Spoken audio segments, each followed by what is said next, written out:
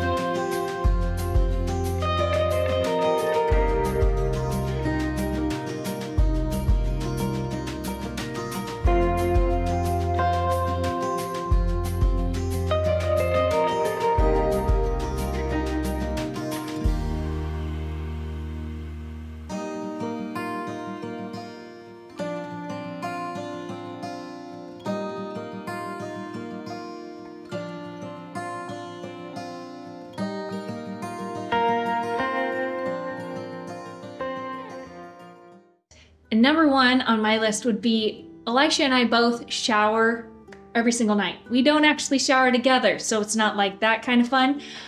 We both like all the hot water on just one of us at a time, but it makes sure that we are prepared for fun happening later in the night. And more than often, it does. Yeah, Katie and I have never been in the shower together couple. I covet the hot water in the shower, and she does as well. So it's always, whenever we've tried that, that's turned into a fight. It's really like not served the purpose that we always think it's gonna serve. So we don't shower together, but we do shower every single night. Number two, we go to bed at the same time. This might seem obvious, but we had been in a rut early on in our marriage where I was working late and then Katie was going to bed before me, and we realized this just had an extremely negative effect on our overall love life, our romance, physical intimacy, and then also our emotional togetherness. We weren't able to have those carefree conversations that so often happen when you're in bed at the same time. We weren't able to recap the day and have that thing that we could count on as being this bookend to every day. So now we make a point to every single night climb into bed at the same time. Yeah, and so this kind of can be difficult for both of us because I like to be in bed earlier. Elisha tends to be a little bit more of a night owl than me. And so sometimes we will get in bed at the same time, we will connect, we will have our conversation, we'll do whatever we do. And then Elisha ends up getting up and going upstairs because he has a little bit of a second wind. And I just go to sleep, but we were able to start the evening in bed together. And if he's not ready to go to bed quite at that time, then we kind of have come up with a compromise to make it work for both of us. So number three would be thinking of marriage in terms of themes, like life themes rather than life stages. So I think it's really popular in our culture right now to think, okay, the first year or two of your marriage is for you guys traveling around, doing all the fun stuff together, and then you have kids, and then your relationship goes totally on hold and you raise the kids. And then you get the kids raised, maybe back in school or through high school or whatever that season is in your life. And then you reconnect and you think, okay, we have time for each other now. What are we gonna do? What fun are we gonna have now? And instead, we'd like to think of everything kind of as a big long theme. We want little romantic pockets all throughout our marriage. We don't want those to go on hold, even though we have 5 little children at this season. So for us, that might be an overnight camping trip. We've done things like we went to a knife fighting conference. We've gone to a spy conference where you learn how to be spies, so watch out. We've done things that are fun and romantic, sprinkled in through these child rearing and bearing years, and I think that that's something that keeps our marriage very fun, keeps us connected, and even if it's not super, super often, limits the scarcity of when we were first married thinking we have to have all our fun right now before kids come and then it's not going to be any fun. And then it also keeps you connected, so when your kids are out of the house, you already have a lot of momentum, you already love doing things together, you already have a lot of shared experiences, and you aren't looking at each other going like, who are you? Number 4, and I stole this one from my father-in-law, Chad Johnson, and it has served me well in my years of marriage, and that is simply putting toothpaste on my wife's toothbrush at nighttime before she goes to the bathroom. Tell you what, this one, without fail, blesses her, and in so doing, blesses me. What'd you say, Katie, babe? It's so sweet. It's a funny little thing that you might think is trite, but it means that your spouse thought of you. And it is it's something that makes me feel so loved, because it makes me know that when Elisha was brushing his teeth, he thought of me. And it goes just as far as if he bought me flowers or wrote me a note or bought me a gift. Really? Oh, yeah. It's the same? Good to know. Something that keeps our marriage fun is staying healthy and attractive for your spouse. This is something that can be easier said than done. We've both gone through slumps. Well, I don't think Elisha's actually gone through slumps. I certainly have. I have, though, where I'm just not feeling motivated. And it's always a good reminder to get out of that rut. And when I feel cute or put together, even if I'm going through pregnancy weight gain or postpartum weight loss or any of those things, it just makes me feel more fresh and flirtatious towards Elisha. It makes me accept his compliments a lot more. I have energy for him in the evenings, or energy to hear his thoughts and what he's going through. And so just maintaining health, it's something that I really appreciate Elisha doing for me, and it's something that I really want to do for him as well. Something that's been really fun in our marriage is learning new hobbies or new skills together as a couple. And this means getting outside of our comfort zone together. And so we've done a variety of things, and this doesn't mean we're every date night going on a new adventure or learning something new or going to a new class. But over the course of our 7 or 8 years of marriage, I wrote down a list of things that came to mind. And you mentioned going to knife fighting classes. We've trained for a triathlon together. So when we were doing that every date night, we would go for a swim workout or we'd go for a bike ride before we went out to dinner. We did CrossFit together for a season. So before our dates, we'd go to a CrossFit class and we would do that. We did rock climbing early on. We've gone shooting, so we'll go to the shooting range and shoot guns together. We've gone parasailing, we've gone ziplining, we've done martial arts together. We'll go polar dipping. It's one of those things where if we had access to a hot tub, we'd go find cold water, jump into the cold water. And then Katie already also mentioned we went to a spy class one time in Las Vegas. And it takes more than 2 days apparently to become, Jack Ryan or Mitch Rapp or anything like that. But I feel like we got a few practical skills out of that have served us. The first skill of becoming a spy is not to tell people you are one. Yeah. So we're not spies. No. Whether it's a big thing or a little thing, learning something new together is extremely bonding. It's building your confidence. It's showing the other person that you're willing to get outside your comfort zone with them. If you just stay in your lane that you've always been in and you think, oh man, I just like playing golf. That's my thing. I like golf. Or you just like whatever, art, you just like painting and you just stay there your whole life, then that's not bringing up new conversations and you're not experiencing new things together. So being willing to get outside your comfort zone and experience new things can be extremely beneficial to the marriage. It also brings adrenaline into the relationship, and when you're first dating, you naturally have a lot of that. And so it's really fun to kind of bring a spike of adrenaline into your marriage and get those feelings again of fear or whatever the emotion is, just a lot of emotion, and that's very bonding. Hey you guys, I just wanted to tell you real quick about my homeschooling course, Homeschooling the First 3 Years. It's all about laying a foundation of joy and confidence and fun and simplified homeschool in your home. So if you're in a place where maybe you're considering homeschooling your kiddos in the next few years, then this course is for you. It's going to break down not only what we do for homeschool in our family and what we've done for the first 3 years in homeschool, but it's also going to show you exactly how that looks. So I'm going to take a camera around with me vlog style and show you how does it look to homeschool with a baby? How does it look to homeschool with a toddler?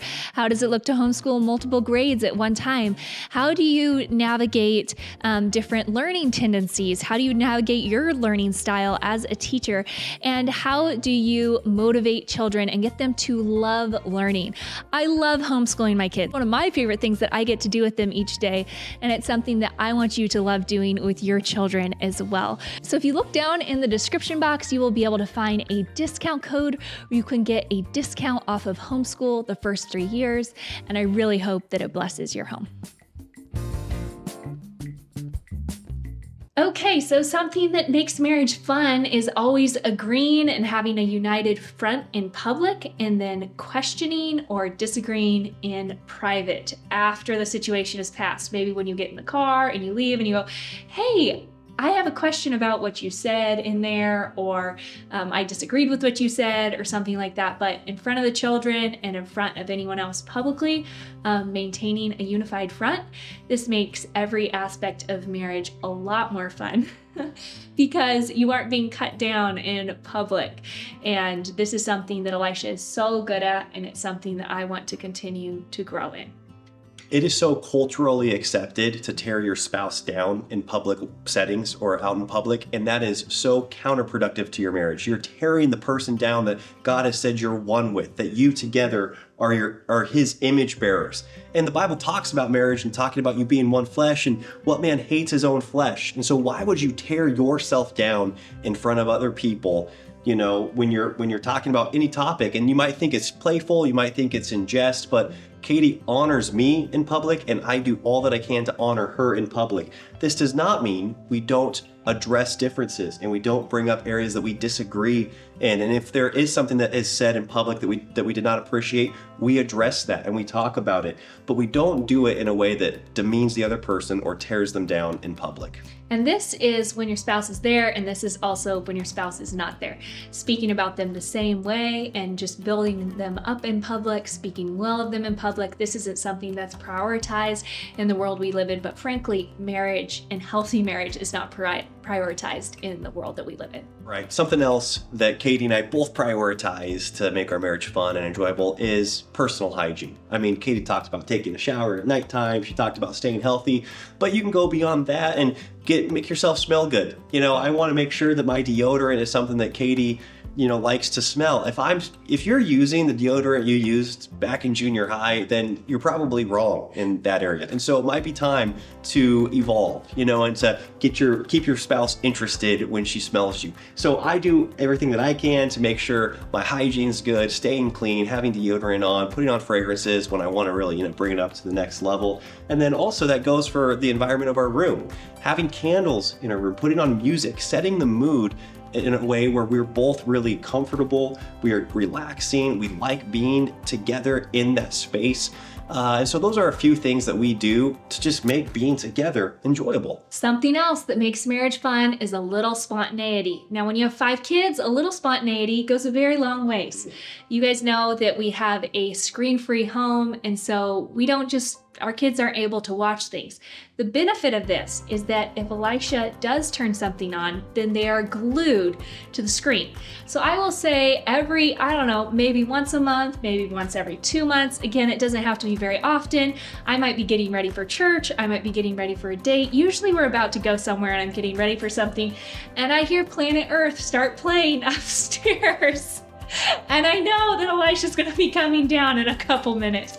So, you know, being comfortable with, hey, if you were dating, you would totally be okay with your hair getting messed up and your makeup being messed up and having to touch it up real quick before you rush out the door. But having those little spontaneous moments can really make your marriage just fun and sparky and enjoyable, and I don't know, feel like you're real young again, you know, even when you've got a lot of little kiddos and a lot of demands on your time. That's right. There is no such thing that I'm aware of as bad sex in marriage. You know, it's good. It's good to have sex in marriage, but there are ways to make it more fun and more interesting. And like Katie said, making it spontaneous, being proactive in making it spontaneous, which almost sounds counterintuitive, but I think that can mean just changing it up, doing it at different times of the day, doing it in different rooms, doing it, you know, just when you're in different moods can be a really fun thing for your marriage. Because like Katie said, you know, when you were dating, you were just anytime, anywhere, not to have sex, you know, of course, because we waited until we were married for that. But you were willing to just be passionate and have fun with the significant other in that season. And you want to create that in marriage as well. Was that awkward? Yes. Okay. You can maybe take that out. No, it's funny, okay. I'll tell you something that's extremely attractive in a spouse, and that is when they study the Bible thoroughly. There is such a difference between when Katie and I are kind of perfunctorily going through the Bible. Is that a word? Holy smokes. Maybe going through the Bible in a cursory manner, and versus when we're studying it in a deep way, where we're looking up the original language, when we're cross-referencing the passages, when we're looking at it from the historical context, and then we bring that to the dinner table conversation, or we bring it to date night and we're talking about it, that is pretty attractive, and it makes growing in our faith fun, and it just makes our overall marriage fun. Studying the Bible in a thorough, intentional way. Something that always makes marriage a win is when you have this mindset of appreciation instead of expectation. I hear about this a lot in the mommy culture space where the dad changes the baby's diaper, but it's like, hey, it's expected. It's your kid, right? Change the baby's diaper.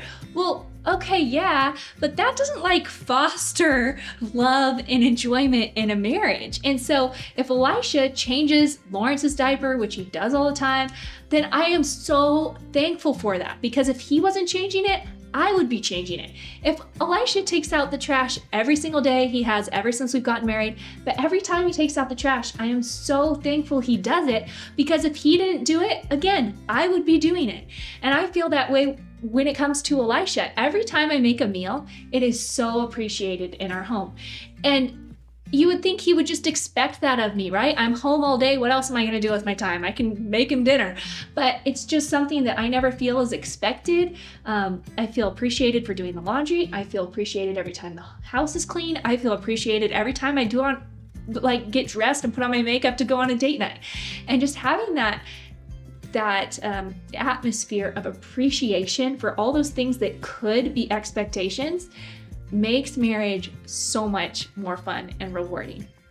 If you think you deserve anything, your whole understanding of God and of theology and anthropology is off. If you've got this me-centered philosophy that I deserve anything, you're wrong. We don't deserve a thing. And if you've got a realistic perspective on yourself, and then you see anytime your spouse chooses to serve you, that should be a humbling thing. It is amazing when you have that perspective in marriage and you think, boy, day in and day out, Katie irons my shirts, she does the laundry, she makes meals, she does so many things I don't even see, she tidies up our bedroom. It is such a gift, and it's not hard for me to be so grateful because I know what I deserve, and it is no good thing from my wife or from God. And so being in a place of gratitude, like what you said, or of appreciation, and of truly not having this attitude that you're entitled to anything, because we simply are not. It's such a gift. Everything is grace that's undeserved, and act like that. It's just a gift, every single thing we get from our spouse. And it doesn't mean that those expectations can't creep in there, but then you'll start noticing, at least we start noticing, we're a lot more on edge and marriage gets a lot less fun. Self-development books can get a bad rap, but here's the deal. We should be developing ourselves. We should be growing. We should be learning new things and growing in capabilities and expanding our knowledge. And when you're doing this, it makes you far more interesting to your spouse. If you can't find any outside motivation, you say, I don't really want to advance my career. I don't want to be healthier. I don't want to make more money. That's all vanity. Then do it for your spouse. Make yourself more interesting to your spouse. Read books, learn new things, listen to podcasts, watch documentaries, go to classes, take classes online. Because when you are constantly learning new things, you're like this well that's got this fresh water that you can then share to your spouse. And when you're stagnant and you're doing the same old, then that's going to come across to your spouse. And when you go on date night, they're not going to be that interested to ask you questions. You're not going to have very many interesting things to share with your spouse. Katie is a huge inspiration in this area. She is constantly learning in all sorts of areas. I can't even put it in a box. She's learning about health. She's learning about business. She's learning about homeschooling. She's learning about physical fitness. She's constantly learning about new things. And so when we go on a date or when we have a few minutes together to be able to talk, I'm excited. There's that expectation because she's been learning new things and I get to hear about it. And I feel like that's something that Elisha does too. That's something that initially attracted me to him, is something that I really valued was a learner and a grower. That was something that I really wanted in a husband. And Elisha is learning and growing every single day and bringing new ideas and concepts to me. And again, that makes marriage fun because the more you've been married, the beauty is that you do know what each other think about a lot of different things. So it's fun to bring in a new topic, bring in fresh ideas, and be able to discuss it and bring that with your spouse. It's just really stimulating and brings in, fresh content, fresh energy. Yeah. Just freshness. Fresh, keep it fresh. We're almost done here, but clear roles are very, very important in marriage. They make marriage a lot more fun when you know what's your responsibility and what your spouse's responsibility is. So Elisha and I base this off of what we see in scripture when it comes to what our roles are. And then for things that are a little more gray, we kind of consider those responsibilities, see who would like to do them the most, and divvy those up. And so for us, Elisha is the primary provider in our home. For me, I'm the primary homemaker and child caretaker in our home. Now, is there crossover sometimes? Yes, but I sometimes will help him in his role, and he sometimes will help me in my role. But the ultimate responsibility falls on the weight of the person who is caring for that role. And I think that that really helps me when it comes to housework or stuff like that. Elisha helps me all the time, but I feel like I'm in the position of having responsibility for our home. So if something's a wreck, I don't blame him for it. If I need help, I go and I ask him like, hey, would you mind helping me out with this? I need to be bailed out here. But I'm not being like, this is his responsibility and he's just not seeing the need here. And you know what I'm saying? It keeps me from growing bitter if he's not just jumping up and offering to help, which, I mean, usually he does anyways. Yeah, there is no healthy organization on earth that does not have defined and clear roles. That's just how we operate as humans. There's got to be a hierarchy. There's got to be a chain of command. And the Bible's given us what that looks like in a marriage, with Christ being the head of the husband and the husband being head of the wife, and then us being over our children and having dominion over that arena. If we submit to that and then see what that looks like in a practical way, there's so much peace, there's so much unity, and there's so much more high-functioning living that comes when you actually submit to that hierarchy and then clarify it and then try to grow in that, get better at it. Say, okay, this is what we're shooting for. Let's grow in this area. This is where you're at. This is where I'm at. Let's get better at those roles and maximize our potential within those roles.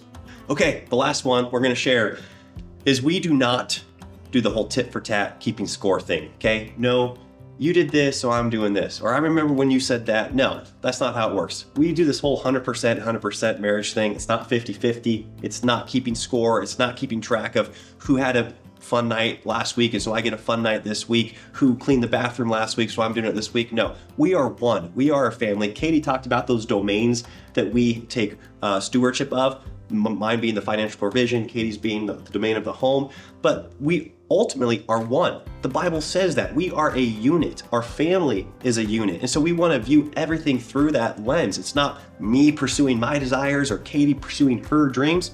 We are Katie and Elisha. That's the way God has put us together. He's formed us to be together in union in a marriage. And so we want to thrive in that context. So therefore, what are you keeping score of? Either our family's growing together, our marriage is growing, or we're struggling, but we're in it together. Yeah, and this can really lead to not having very optimized or highly functioning marriage and home if you're making decisions based off what the other person did. Like if Elisha spent time with guys one night, well, maybe that's not what I need, you know, like, or what our home needs is for me to just go do the exact same thing and like swap. When it comes to that, it's easier to just be like, okay, what does our family need? If you need time away to recharge, that's a blessing for our family. When you come home recharged, what a gift. Let's keep going. Let's keep pursuing what the Lord has in front of us. If I need to be recharged, Elisha isn't keeping score. Oh, Katie took 4 hours this afternoon and I watched the kids. He lovingly helps me recharge. And when I come back, we get back in alignment and we keep moving forward. And so this covers everything. It covers things from finances to health to any kind of expenditure that's coming or taking maybe from the family. We have this mindset of, instead of you're taking from the family, it's okay, you're refueling for the family. And that way it's a win for both of us. It's a win when I'm refueling, it's a win when he's refueling. We're able to come together and we're able to work really hard as a team. Yes, referencing that scripture again that maybe we can put up on the screen. No man hateth his own flesh, but nurtureth it and cherisheth it. So anytime Katie has an opportunity to get away and to recharge or to have some time by herself in the evening, that is, according to God's word, a huge win for me. It's a huge win when I'm recharging for Katie, because we are now one. We are one flesh. And so when you start thinking that way and you realize this is not 50-50 or your thing and my thing, this is our thing. We are one. Then you can really start supporting the other person and doing what's best for them, because you realize it's best for the marriage. There you have it. I don't even know how many we gave. We said it was going to be 10, but I think we might have gone over. Who knows? Things that keep marriage fun. Keep this in mind. If you have this mindset of it keeps getting better because we get better at being married, it makes the future of being married to someone for 60 years a lot more exciting than you think, oh, the infatuation stage is behind us, or, you know, the stage when we didn't have kids is behind us. Instead, we're able to be like, wow, we weren't very good at marriage back then. We didn't know each other very well. We get to continue growing and learning and building a marriage that is incredible and God glorifying and hopefully edifying to those around us as well. So it's bigger and brighter, even though we do go through slumps, and having that perspective, I mean, hey, put that down too. That keeps marriage fun. Bonus. Guys, thank you so much for watching. If you like this, please give it a thumbs up. If you haven't subscribed yet, please do that as well. We would love to have you here for every Thursday's video. Bye-bye. Bye.